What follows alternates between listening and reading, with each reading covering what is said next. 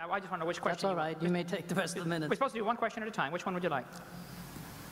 That was part of the format for the debate. So which question? I want you to fill in the story of the rest of the beginning of the universe. God, spiritual matter, impact on material matter. Okay. So 2 questions. All right. Go ahead. All right, your question, where did God come from, assumes that you're thinking of the wrong, obviously it displays that you're thinking of the wrong God, because the God of the Bible is not affected by time, space, or matter. If he's affected by time, space, or matter, he's not God.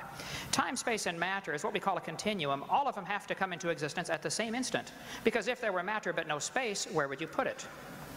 If there were matter and space but no time, when would you put it?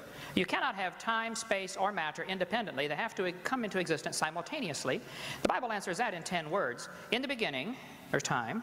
God created the heaven, there's space, and the earth, there's matter.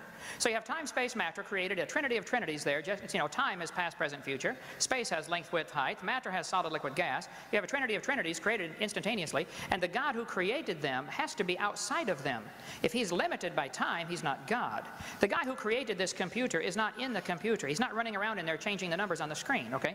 The God who created this universe is outside of the universe. He's above it, beyond it, in it, through it. He's unaffected by it.